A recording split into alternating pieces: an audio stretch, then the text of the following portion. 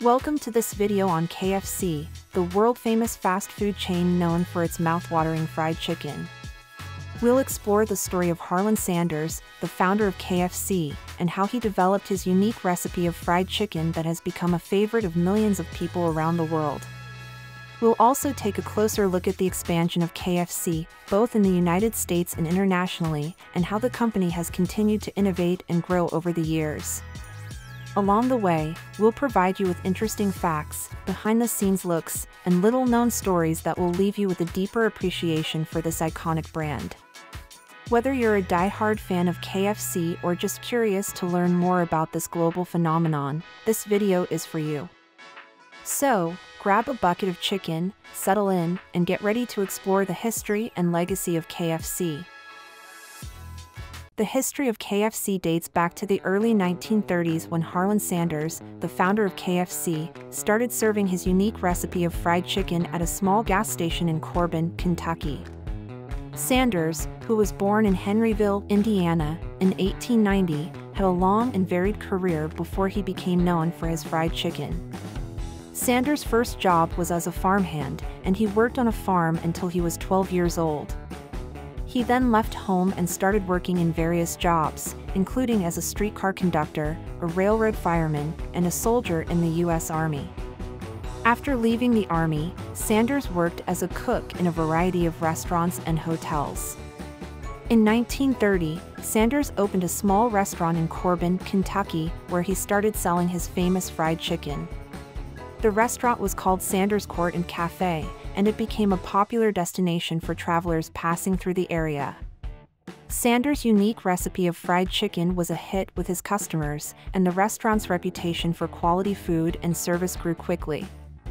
Sanders' fried chicken was so popular that he started franchising his recipe and his secret blend of 11 herbs and spices to other restaurants. He traveled across the country, signing up franchisees and teaching them how to prepare and serve his famous chicken. In the 1950s, KFC had established itself as a popular and growing fast food chain in the United States and Canada. The company's unique recipe of fried chicken, which was prepared using a special blend of 11 herbs and spices, had become a favorite among customers and helped to differentiate KFC from other fast food chains. In addition to its famous fried chicken, KFC also offered a variety of delicious side dishes, including mashed potatoes and gravy, coleslaw, and biscuits. These sides complemented the chicken and helped to make KFC a favorite choice among families and groups. Despite facing competition from other fast food chains, such as McDonald's and Burger King, which were also experiencing rapid growth, KFC remained competitive by continuing to expand its menu and introduce new items, such as the bucket meal. This meal included a variety of chicken, sides, and biscuits, which made it a convenient and popular choice for groups of all sizes. Moreover, KFC continued to innovate in its marketing and advertising campaigns, featuring the famous Colonel Sanders character, who was played by the company's founder, Harland Sanders. The Colonel became a beloved icon of American culture and helped to promote KFC as a trusted and reliable fast food chain. By the end of the 1950s, KFC had expanded to more than 200 franchised restaurants in the United States and Canada, and the company's success showed no signs of slowing down. As the popularity of his chicken recipe grew, Sanders struggled to maintain consistent quality across all of his franchise locations.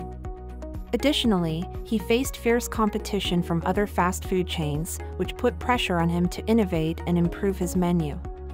In 1964, Sanders decided to sell KFC to a group of investors led by John Y. Brown Jr., a businessman and future governor of Kentucky. The sale allowed Sanders to retire from the company and focus on his personal interests. Some critics accused Sanders of selling out and compromising the quality of his chicken recipe in exchange for financial gain. Under the new ownership, KFC continued to expand and innovate.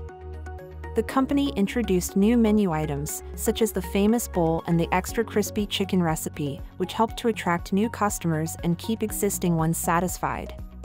KFC also expanded its reach internationally, opening new franchise locations in countries such as the United Kingdom, Japan, and Australia.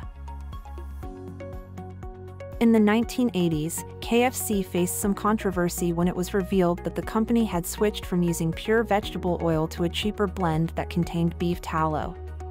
This move angered some vegetarian and religious groups who protested the use of animal products in KFC's cooking.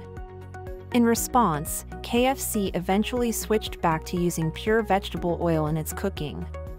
Despite this controversy, KFC continued to grow and prosper throughout the 1980s. In 1986, the company was acquired by PepsiCo, which helped to expand KFC's reach even further through its extensive distribution network and marketing resources.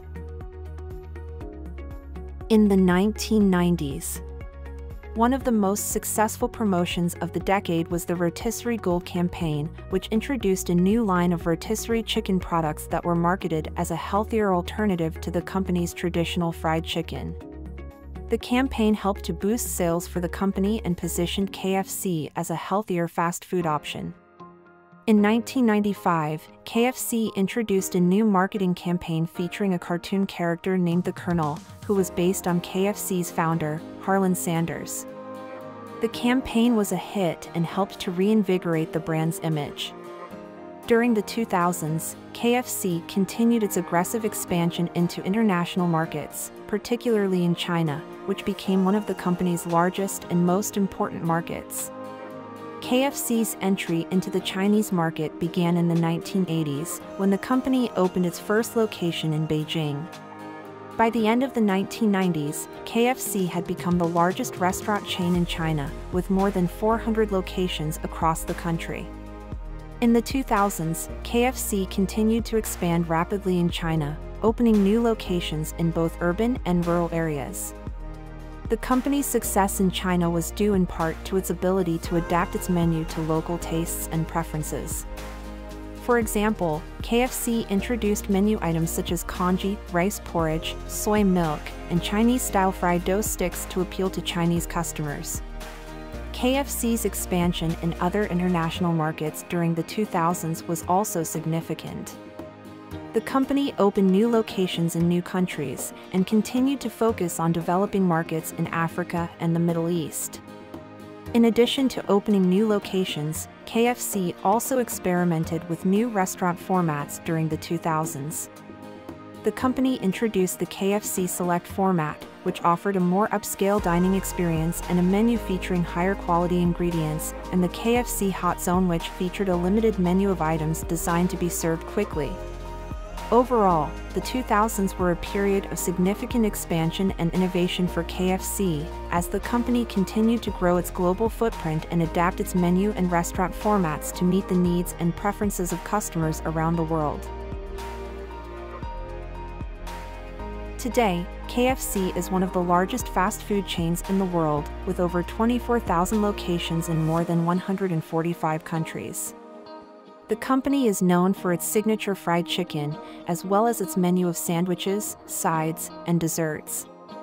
KFC is owned by Yum Brands, a multinational restaurant company that also owns Pizza Hut and Taco Bell.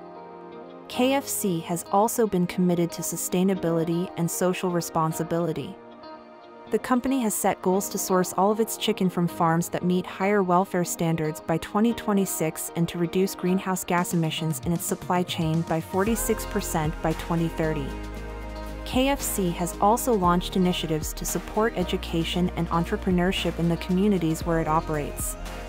In addition to its focus on sustainability and social responsibility, KFC has also made significant investments in technology and digital innovation in recent years.